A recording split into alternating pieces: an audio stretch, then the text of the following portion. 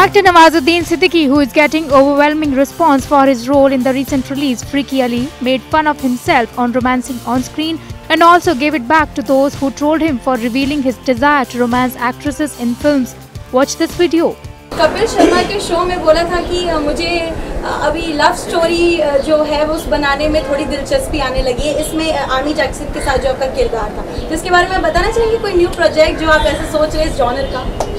अभी तो लोग फिल्म देख रहे हैं और अब शुरू हो जाएगा। डेफिनेटली मुझे हीरोइन के साथ बड़ा दिक्कत होती है एक्चुअली शुरू में कि ये काला कलूटा सा आदमी हीरोइन की फरमाइश कैसे कर रहा है। तो बहुत सारे लोगों को इसकी मिर्ची भी लगी हुई है ना। तो अभी थैंक गॉड इस फिल्म के ज़रिए वो सब हो रहा है। थैंक गॉड आगे आने वाली 5 साल में मैं सिर्फ हीरोइन के साथ ही काम करूँगा। बंदूक छूट जाएगी।